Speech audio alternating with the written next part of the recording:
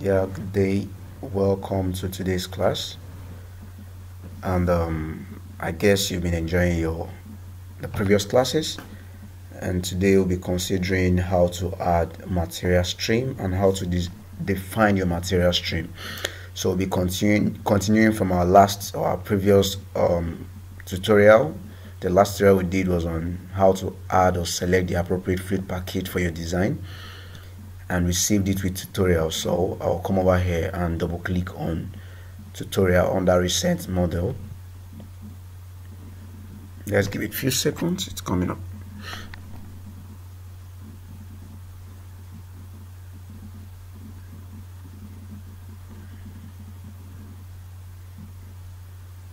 Okay, so here we are. All right, so we have two major types of streams in Hysys. We have the material stream and the energy stream. So I'll be teaching you how to add the material stream. Now let's go to the object palette. You see two arrows, one is blue and one is red. The red arrow is an energy stream, while the blue arrow is material stream.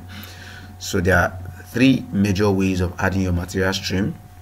It's either you come to the object palette and click on material stream, you click and drop it on the GUI, or you double click on the material stream to automatically come over to the GUI. Then the third means of adding your material stream is by going to the workbook. Click on workbook. Now you see the two streams you've already added. Then you can add the third stream. Just click on new and type 3, or you type the name of the stream you want to add. Automatically the stream will appear on your GUI.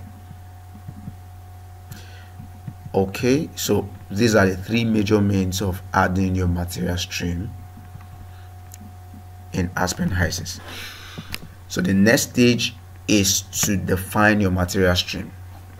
Now, when you add your material stream, your stream will be light blue in color. But after this defining your material stream, it will turn to dark blue. So let's start with stream 1, material stream 1.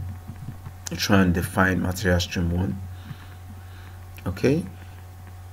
Like I told you in our previous lecture, Hysys is interactive. It tells you what you've not done, what you need to do. Now, if you look at where my arrow is, or my pointer is, you see unknown composition. So Hysys is telling you that you need to add the composition of those components you added in your simulation basis environment. So how do we add it? We have three major means of adding composition, or let's say two major means. It's either you're adding it through the composition tab, or you double click on molar flow. So I'll use two streams to demonstrate this. For this particular stream, we are going to use composition to add our mole fractions, mass fraction, volumetric volume fraction, mole flows, and all of that. Okay, so the first step is to click on composition. All right, so we add our mole fractions. Your mole fraction is going to be given to you, or you need to do a literature review to get the appropriate composition of your fluid, or you run an analysis in the lab. Okay, so I'm going to be assuming some mole fractions. You should also know that the summation of your mole fraction must be equal to 1. So that should also be your aim.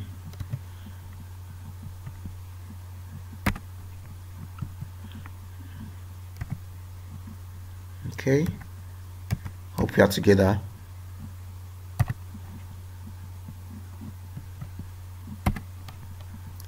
So how 0.98, and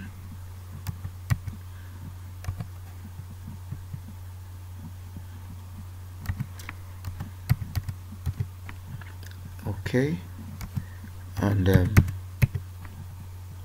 so our total mole fraction is already equal to 1. So all I need to do now is to click on OK. Okay, but with what you have is weight fraction that's mass fraction or liquid volume fractions, all you need to do is come over to this side and select the type of composition you want to add. So for now, I've added my mole fraction. All I need to do now is click on OK. All right. So I'll go back to condition. Now let's look at this place. What is it telling us? Unknown temperature. So you need to add your temperature, the temperature of your stream. 25. Okay, let's say 25. Now what is it telling you again? Unknown pressure. So you need to add your pressure. Let's say 1 atmosphere.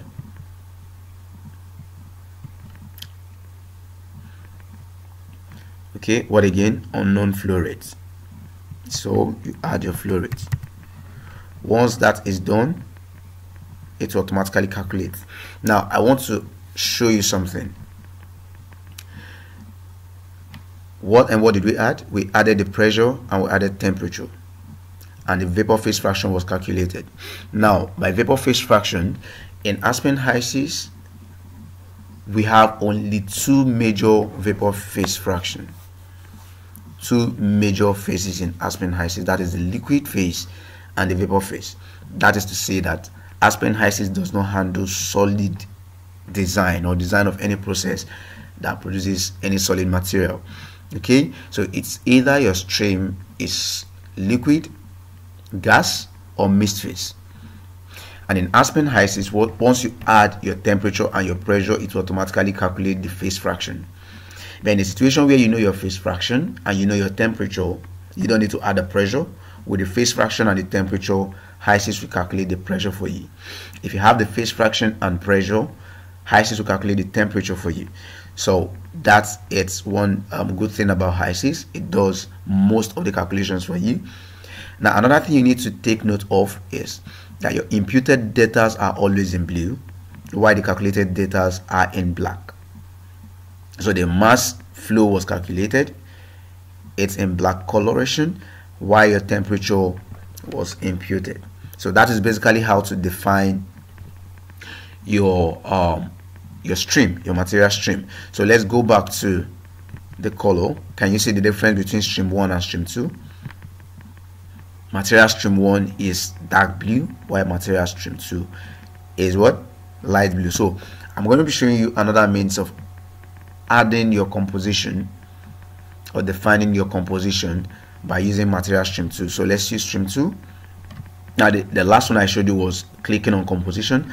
Another means of adding your composition is by double clicking either the molar flow or the mass flow.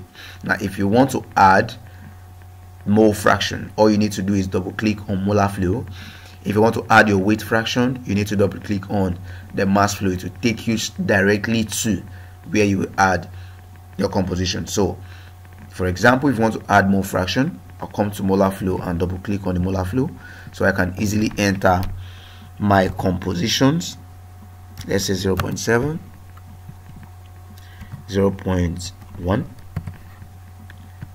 0.1, 0.05,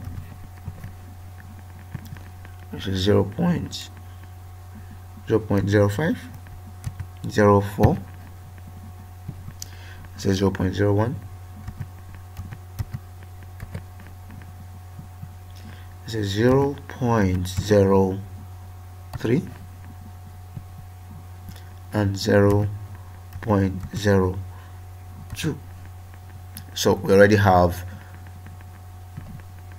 a summation of 1 in our mole fraction. So you go through the same process, but in this case, let's say this particular gas stream exists as a vapor. We know the temperature and the phase fraction, but we don't know the pressure.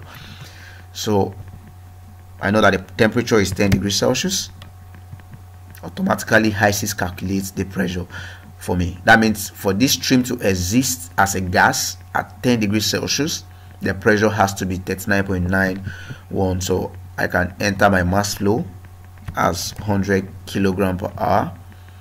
So automatically Hysys will calculate the mole flow for me, and that is the beauty of Hysys. Now for the third stream, okay, let me show you how to add composition again. Let's say you want to add your weight fraction. All I need to do is double click on mass fraction. Okay, you see mass fraction. So I'll enter my compositions. Say 0.6, 0.2, 0.1,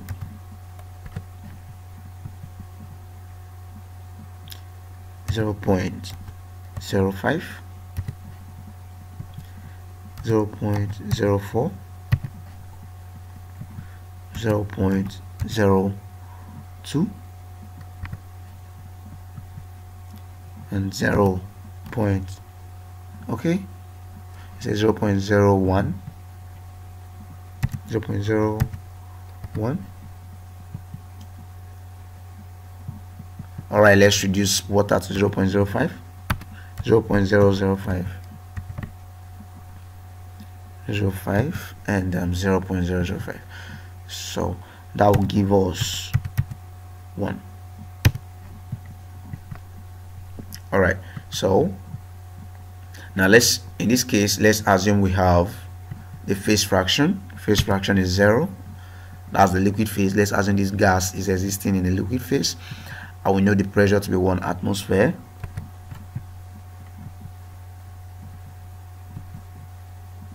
So automatically Hysys will calculate the temperature. That means for this gas stream to exist in a liquid phase at a pressure of 101.3 kilopascal, the temperature has to be minus 159.0. And let's assume we also know the standard ideal liquid volume. We don't know the mass flow, we don't know the molar flow, but we know the volume or the volumetric flow rate to be 100 meter cube per hour. So Hysys will automatically calculate the mass flow and the molar flow. So that is basically how to add your material stream and to define your material stream. Thank you very much. In our next class, we'll be handling bubble point and dew point calculation with how to check for the water content of your gas stream and also run material stream analysis. Thank you very much for your time. I really appreciate it.